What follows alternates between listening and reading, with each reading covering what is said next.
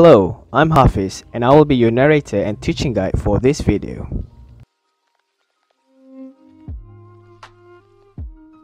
Before we begin, let's learn the basics of software quality.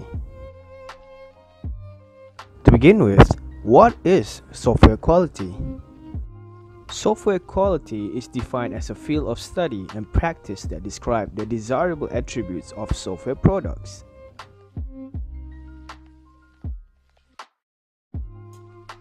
Then, what does it do? A quality product does exactly what the user wants. So, if the user wants to do something, if he or she is satisfied with that, then you can consider the software is a quality product.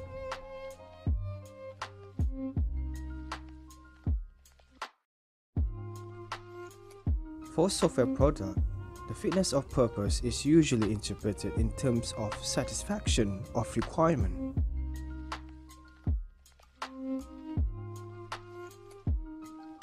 Then, what is the purpose of process quality? The intention is to develop new methods and techniques that can support software development organizations in their aim to have a better software process.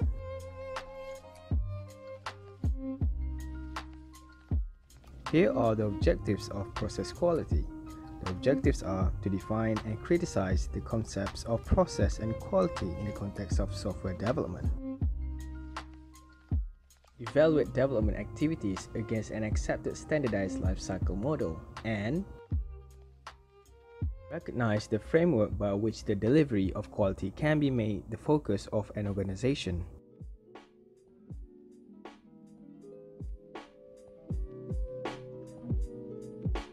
So what is the attributes? Attributes and usage model are fairly typical frameworks for translating a strategic definition into a tactical measurement of quality. Therefore, the attributes and usage components you select are a reflection of the organization goals and mission.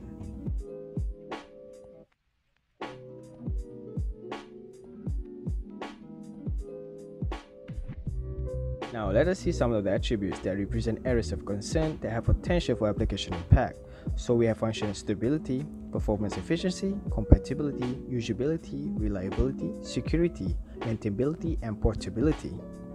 So remember, any attribute that present in any software product present on that software product. On that account, here are a few examples. One would expect an airline definition and model of quality to prominently feature safety. On the other hand, a financial institution would tend to highlight data and physical security. Therefore, leveraging the ISO quality in use model as an example to develop a measurement palette. So, are you catching up? Let's move on. Here is one of the few research articles that presents process quality, which entitled The Defect Analysis and Prevention for Software Process Quality Improvement, which is written by Sakti Kumarash and R. Bhaskaran. So, before we proceed, let us know about the meaning of software defect. Software defect can be defined as imperfection in software development process that will cause software to fail to meet the desired expectations. Thus, in software development, a lot of defects will emerge during development process. Mainly, the purpose of this article is to identify those defects in the beginning of the life cycle and prevent them from recurring so that the defect may not surface again. The scope of this article is to provide a comprehensive view on the defect prevention technique that can be followed in the software development.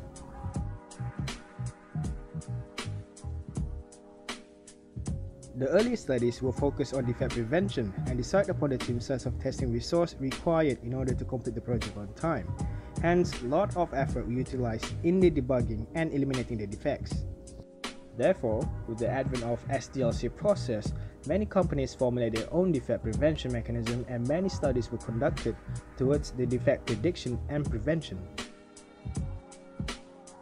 So, does it necessary?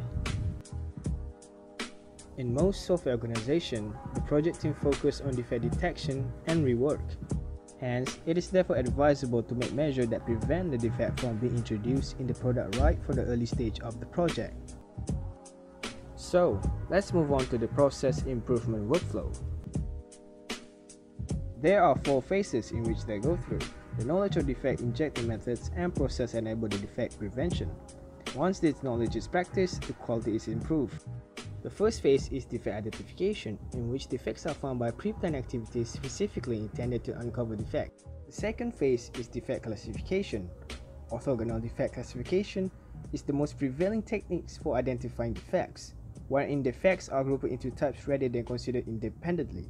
ODC classifies defects at 2 different points in time. For small and medium projects, in order to save time and effort, the defects can be classified up to the first level of ODC, while large projects need the defects to be classified deeply in order to get analyzed and understand the defects. The third phase is defect analysis. The defect analysis generally seeks to classify defect into categories and identify possible causes in order to direct process improvement effort.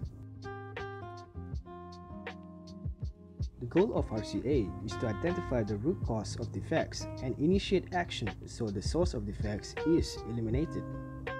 The fourth phase is defect prevention. The purpose of defect prevention is to identify the cause of defects and prevent them from reoccurring. The fifth and final phase is process improvement. It suggests preventive actions are implemented by rewriting the existing quality manuals and tweaking the SDLC process and came up with an improved SDLC process and documents. Therefore, the next set of projects follow the revised quality process, thereby effectively all the preventive actions are followed meticulously. Now that's over, let's move on to the selected projects.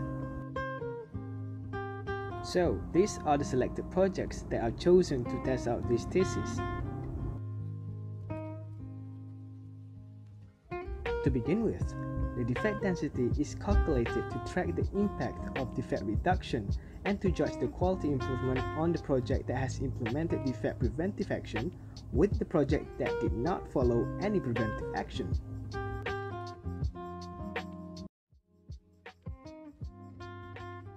So, based on the table, the project size can be measured either in terms of kilolines of code produced or in terms of function point.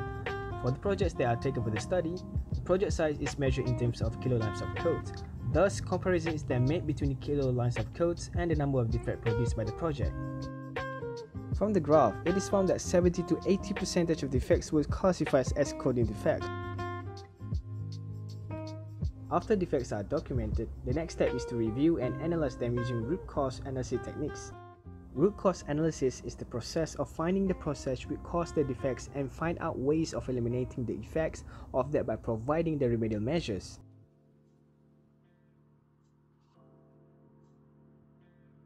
Now, let's go through how they implement the preventive action. A standard brainstorming procedure was followed to do the root cause analysis. First, all the possible causes were identified from the cause and effect diagram and debate among the team, and all suggestions were listed. Then the ones that were identified as the main reason for the cause were separated out. For these causes, possible preventive action were discussed and finally agreed among the project team members. Now, let's move on to the implementation of defect preventive action. To see the effectiveness of using DP action, it was implemented in the next set of 5 similar projects, and the process improvement was observed in terms of average defect density. The graph represents the distribution of defect density for 5 similar projects before and after implementing the defect prevention. So, what do we learn from all this?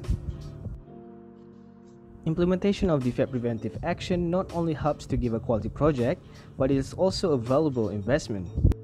In short, the study confirmed defect prevention practice enhanced the ability of software developers to learn from those errors and, more importantly, learn from the mistakes of others. So, we have reached to the end of this video. I hope you learned something, and thanks for watching.